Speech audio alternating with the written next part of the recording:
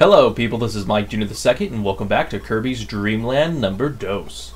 So, I just have a quick thing to explain. Because I was actually going to start another recording video, but apparently someone decided to blast music, so I had to scrap it. However, I got really mad and I just kind of unplugged a lot of my stuff, and I didn't realize Fraps was still running. So Fraps crashed, which crashed Visual Boy Advance, and made it so that I had to redo all of the Kirby stuff up to this point, which is why my lives are at 13 instead of, I believe my last one was like 10 or 11. So, yeah. Anyway, I am doing save states here because it'll be a pain in the ass to keep getting Kine and coming back. Fuck that shit. So, let's just point out that this is the... I also got it wrong in terms of... The wiki I was reading to tell me to... Oh, there we go.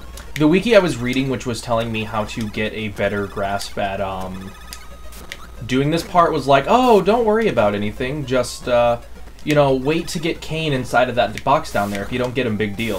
But the issue with that is that Kine, didn't show up, and I was like, okay, I'll just exit the level. Well, you can't exit a level until you finish it. Fuck me. So, I was gonna wait to get the fire ability off that fucker, but I decided to kill him, so I will be right back with, fucking starting. So, when I get the fire ability from him, then I will continue on the level, so I'll be right back. Alright, got the damn thing. So then, ignore Rick, do not get Rick, and I am going to be doing a save state here. Just because, this part is very much a pain in the ass. This is why Kirby's Dream Land 2, this and like probably 2-3 other moments, are why Kirby's Dream Land 2 is considered to be probably one of maybe the more difficult games in the Kirby series, and it is for stupid reasons. Because now we got an auto-scrolling section with Kine, who is very slow on land, and this is ice physics as well. So turning around is hard, especially for those fuckers right there. So it took me a while to get this far, so once I get to the next point, I will be doing a save state. I usually don't like doing save states like this. Oh, fuck. I don't like doing save states like that, but the fact is I have to. There is no other way to do this. Okay. Come on, nope, destroy the damn thing. Destroy the damn thing, Kine. And keep in mind, I died right there. So what happens? I start the level without Kine now, and without the fire ability. Pretty fucking bullshit. So, yep. I don't care what anybody says. I have to do my save states. Oh god, where did I do the save state? Whatever, I did my most recent one. Anyway, I do apologize for this. I'm usually not fond of save states like this, but the fact is, if I have to do this legitimately, I'm gonna have to go back and do it constantly. Keep in mind, you know, you have to do all these over again, and at one point, when you get to a further point, there's another fuck you moment. Which is like, oh, what's that? You messed up? Well, big deal. You know, you have to start all over again because we tricked you. And it's like, no, that's bullshit. You don't do that.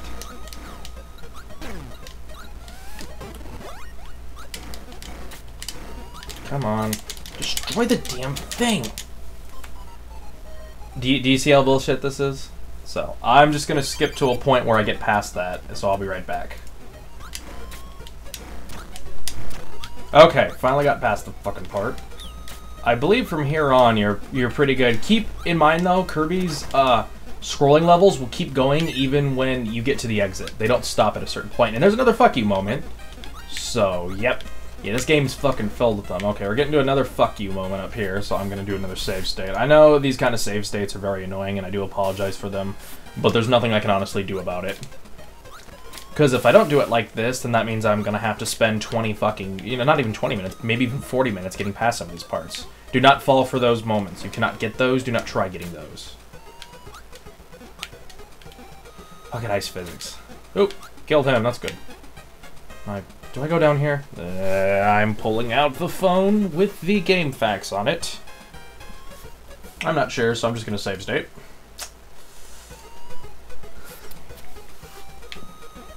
Okay, yes, this is the part. Okay. So this part can be very tricky. So if you go down this part, oh wait, no, we gotta destroy the thing around here, blah blah blah. And you think, oh hey, I'm gonna destroy this and get that maximum tomato, I lost a life there. Then you can't get up here with Kine, which you need for the future level. Part of the level. So, yep. Game does another fuck you moment. Fuck you, game. Fuck you hard. I mean, seriously, I don't get how you can do that. That is just so fucked up. Okay. Oh, no, no, no. I need you. Okay. So, again, another fuck you moment is we can't destroy this thing with fire ability. So what do we have to do? We actually have to drop our fire ability real fast and suck it back in. Hate that. So I did a save state up there. I'm not gonna worry about it. And I didn't do it enough in time. So now I gotta restart the level all over again. See, can't get through here. Because I need the fire. I'm gonna need the fire ability for a future part to get the rainbow drop. So I'm gonna have to restart again. I love fucking video games. Get the mouse out of the way. It just... Who does that? This is why I can I can see why this is considered the hardest level in terms of, because you have to keep everything. Because I did this once I got to this far and I understood it all. I did it on my first go, but that takes time and skill. So I'm doing a save state here because fuck doing this whole level, doing that next part all over again.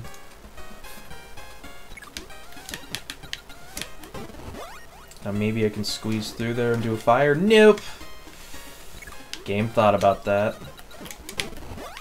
Thank God, okay, so. And then, now that we got past here, we're basically good at this point. But we do need the fire ability, so if you drop the fire ability, you fucked up. So now you gotta do that whole part all over again. But we got it, so nothing wrong there.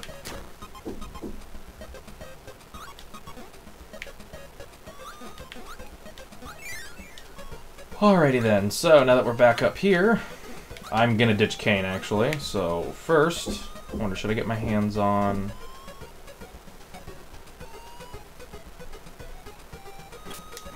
Get my hands on this. Okay. It's nice having mobility. Very sweet indeed. One up. Okay. I need that one up after all that bullshit. Okay. Oh, there's something down here. Whee! And luckily, even if we die, we get to keep our rainbow drop. God, imagine how much that would fucking suck if we still had to complete the level and then you died. Luckily, the game's at least that fucking merciful, but doesn't change the fact how fucking bullshit it is. Okay, we're at the end of the level. We are good. We can continue on with the game until we get to 5-2, I think? No, 5-5. Alrighty. Oh, I know, we need the boss. Duh. Yeah, so boss here is this little guy, which I think I'm trying to remember where I've seen him before. Is he in a Paper Mario game? He looks familiar. That's all I'm, he's either in a Kirby game, which they don't really kind of... I don't know, he just reminds me of something that had a 2D flip. Like, he kind of flipped in 2D.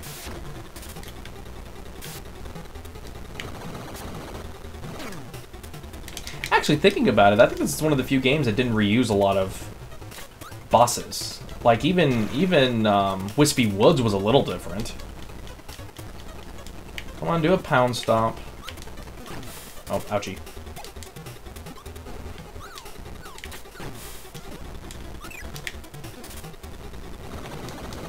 Nope. Not dealing with you. Come on. Give me a real challenge.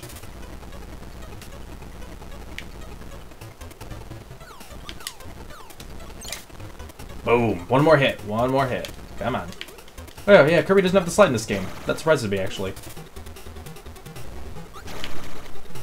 Come on, you motherfucker. Yeah, there we go. There we go. What do you mean that didn't do anything? Oh, here we go. Haha. Kirby wins. He did a little fish thing. That's cute. Gotta love that. Blast off, Kirby, as we go to level 5, a mountain world.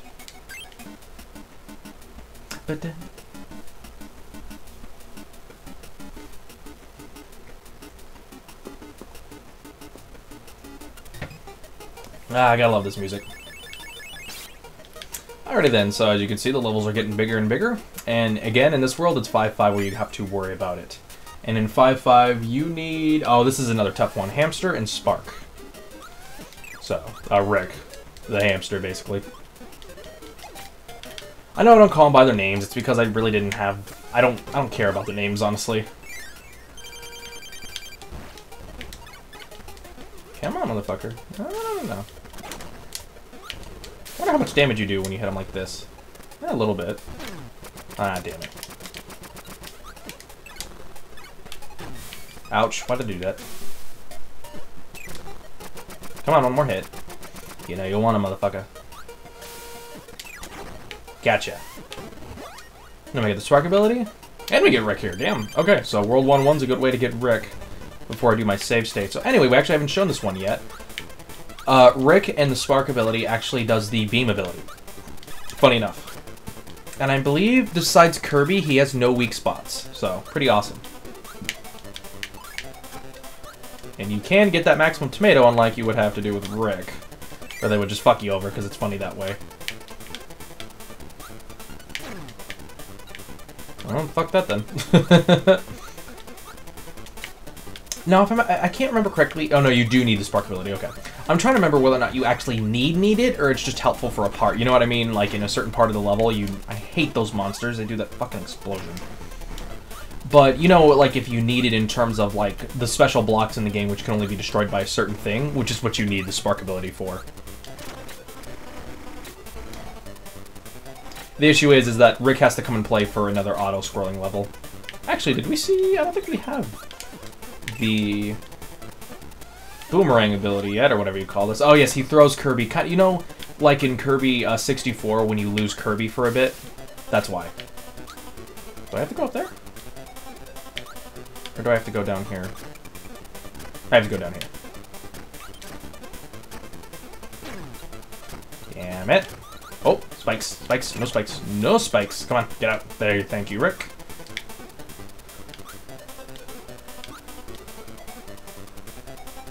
Alright, go.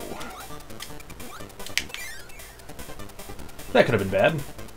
I might actually ditch Rick here.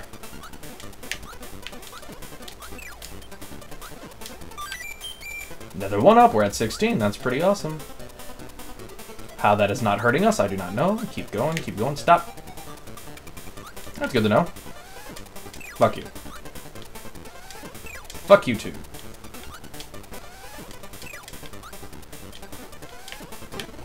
Got the Spark ability back, that's not bad.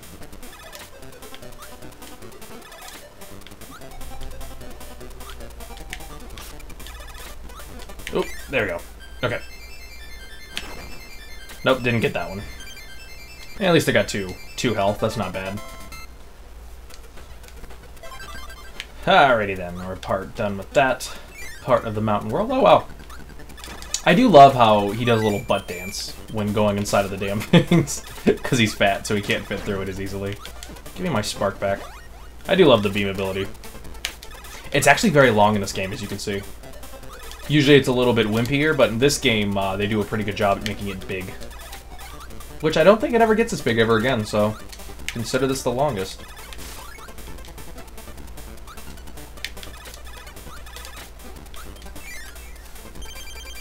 Oh, we got a ninja here. The ninja has the cutter ability because of those things. Kind of a pain in the butt, actually.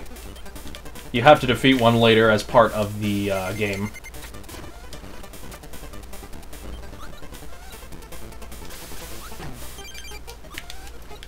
Oh, there we go. Basically, the way you have to suck those things in is you have to suck... God damn it, Kirby. Ouchie. Stop it. Ugh. I hate the ninja. He's probably my least favorite mini-boss just because he moves too fast. And the way you have to kill him is you have to let the cutter things actually run into the wall, then suck him in, which I don't like. I think an ability like that should constantly be... Damn it. Come on.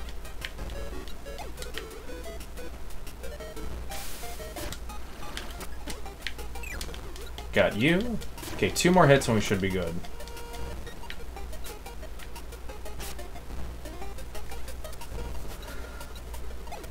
Come on, fire a damn thing at me. Thank you. Gotcha. Oh, nope, 1 more hit. Fine with me. And I think we get Ku from this? Ku, yes. So, Cutter and Ku, basically, we are flying incarnation of death. And fuck the police. Just because. You can go for that if you feel risque. Or risking it.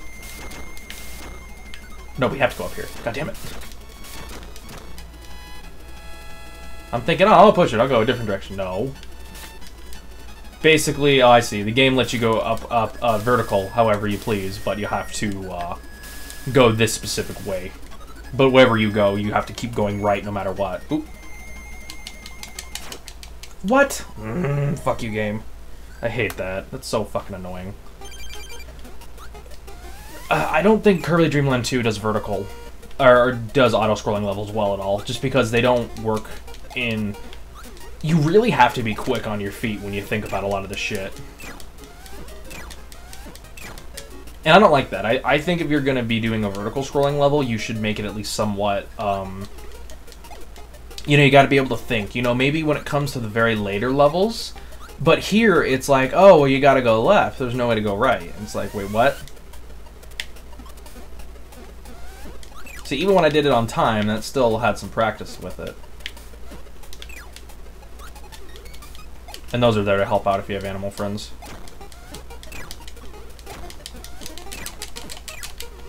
Come on, go on the level, go on the level. There you go. And yes, it keeps going, which pisses me the fuck off every goddamn time. And it will continue to piss me the fuck off. Because I think when you get to the exit, you should stop. Not go, okay, we're just going to keep going. Because I think that's bullshit, honestly. That's pushing it a lot. Yes, this one is actually kind of a way you can pick your animal friends. So right there is going to be Kine. This one I believe is Rick. Oh, I hate this guy. I forgot. The only way we can really defeat him is by running into him. So yeah, if you don't have an ability. Because the sword ability actually isn't in this game at all. Not a single sword ability in this game. Oh yeah, these guys you can't defeat. Keep going. Damn it, why'd I do that? Boop. You can suck these guys in with Kirby. You can't suck them in with any other character, or you can't, oh. Thank you.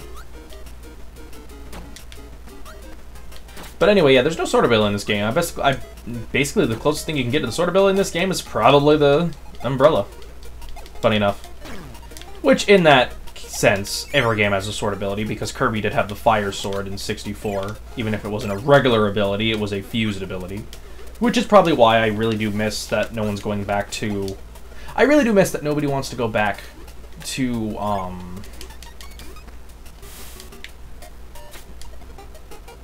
Nobody wants to go back to Kirby 64 fusion abilities. Like, I remember my friend was all like, oh, you know, get Squeak Squad. Squeak Squad has fusion abilities. You can fuse, like, 3-4 abilities in the game. Ooh, big deal. You know, I mean, fuse any combination of abilities. Like, I was really looking forward to that part of Squeak Squad when I was told about it. I'm like, oh, wait, you can fuse abilities? That's awesome, you know? And then I was kind of really looking forward to it, and it turns out, oh, no.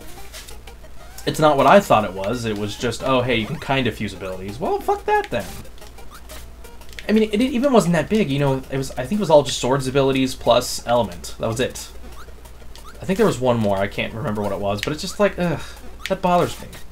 Oh no, the only other good thing you can do is I think you could fuse food together to make better food. So basically, if you kept fusing, like, some pudding and an apple, you would get a maximum tomato. I don't know, I don't like that. I think if you're going to do the fusion ability, go all out like they did in 64. You know, 64 set a bar. If you're not going to try going past that, if you're not going to do the same thing as the bar or go past that bar, don't try doing it ever again. That's how I look at it. Kind of a dick way to look at it, but just how I look at it.